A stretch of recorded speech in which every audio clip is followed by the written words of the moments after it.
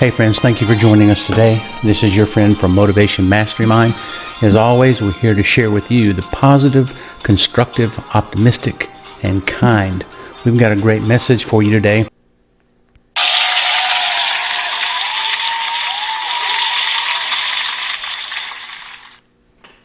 How often have you wanted to do more, to be more, and to accomplish more?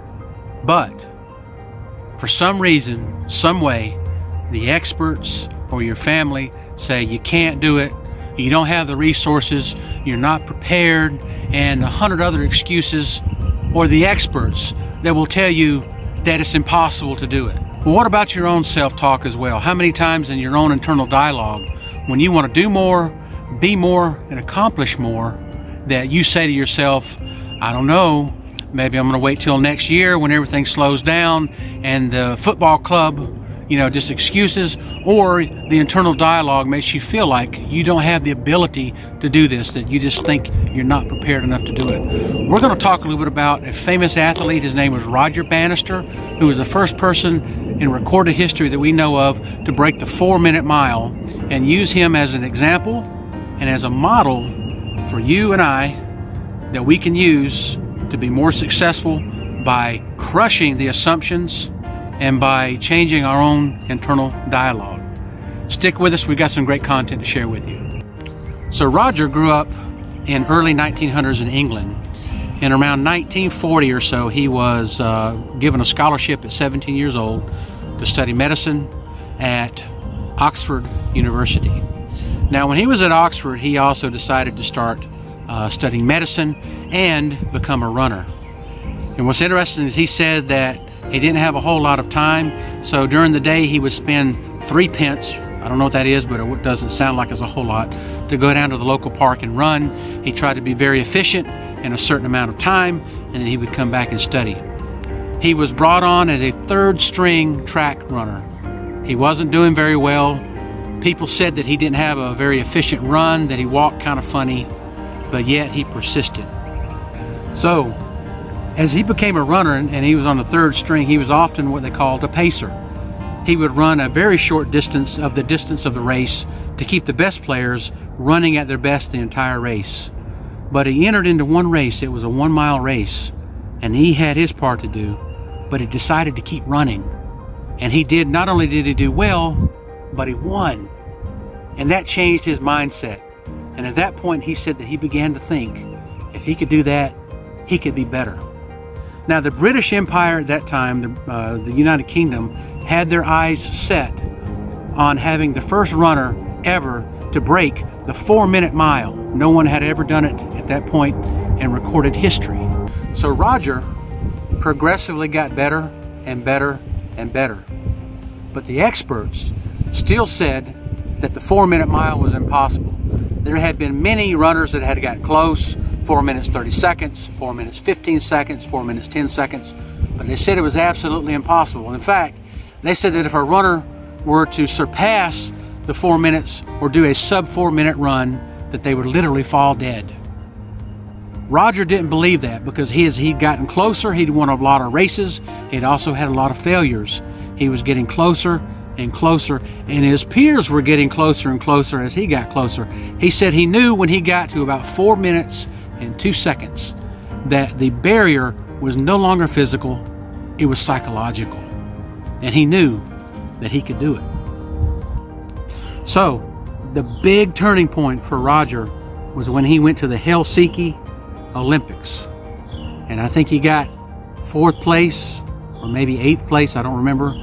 But he set a British record. And it was at that point he was absolutely sure that he would win. In 1952. He started training harder and harder and harder and became more focused. He knew at that point the barrier was not physical, it was mental.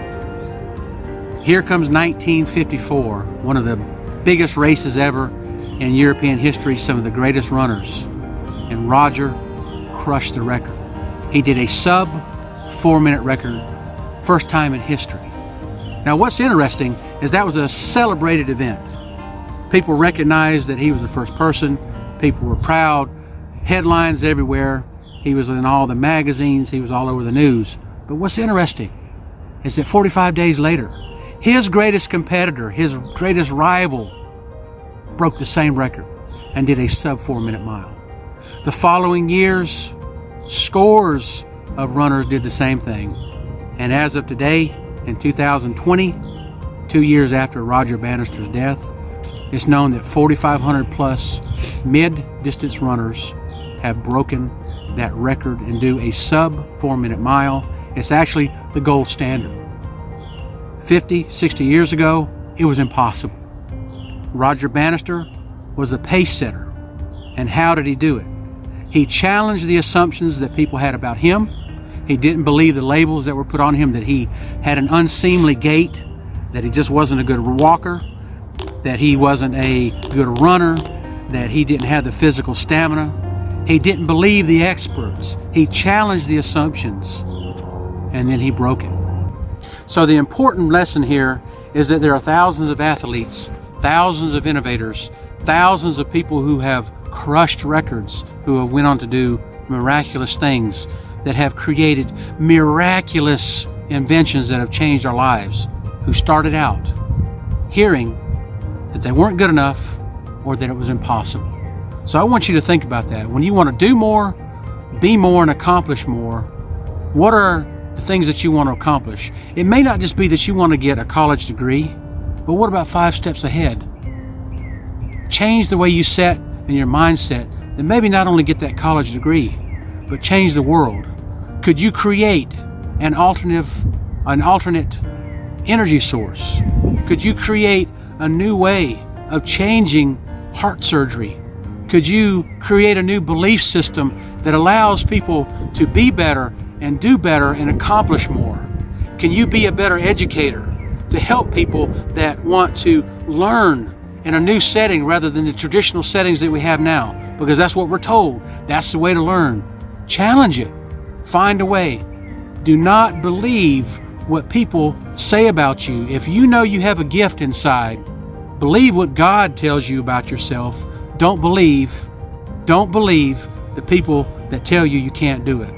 One of the things we hear, for example, in the Christian scriptures, one of the first doubts that was placed in the minds of man: who told you that you were naked? Who placed that shame on them? Shame, doubt, disorientation. All of these things distract us from our true purpose. And we really control that. We're the ones that have the ability to allow that to go in. We're the ones that put the filter and the lens on our eyes, the filter on our ears, and we're the one that controls the internal dialogue. My message to you today is take Roger Bannister and anyone else around you that you can see who has been successful. Study them, and you will find that they have challenged, they have decimated often the assumptions. They have challenged and they have decimated what the experts said. And they often didn't believe what their families said about them when their families were naysayers, even their best friends. And perhaps even at sometimes they had doubts about themselves, as they had tremendous failure before they had tremendous success. These successful people have been people who have learned from their failures, that have ignored all of the other things and have been successful. So to wrap up, I've actually came here with a family member because it's a quiet place to record and to do these things today. But I'm in a cemetery. And if you were to look around, my family member and I, we actually walked around this area and we asked ourselves, in the spirit of motivation, in the spirit of accomplishment, in the spirit of fulfillment, what would these people that have already passed away, who have lived short or long lives, who have lived through all the circumstances, what would they tell us? They would tell us to live. And they would tell us to learn to live abundantly and to live in the most fulfilled way possible. I believe that's what they would tell us. So that's my challenge to you, friends, is to think about every day, don't get lazy in your thoughts. Your thoughts are what drive your feelings. Your feelings drive your actions, and your actions focus your energy. And wherever your focus goes, your energy goes, that's where your accomplishment goes. I think that they will tell us to learn to live. So friends, Challenge the status quo. Take one thing in your life that you want to accomplish and write it down.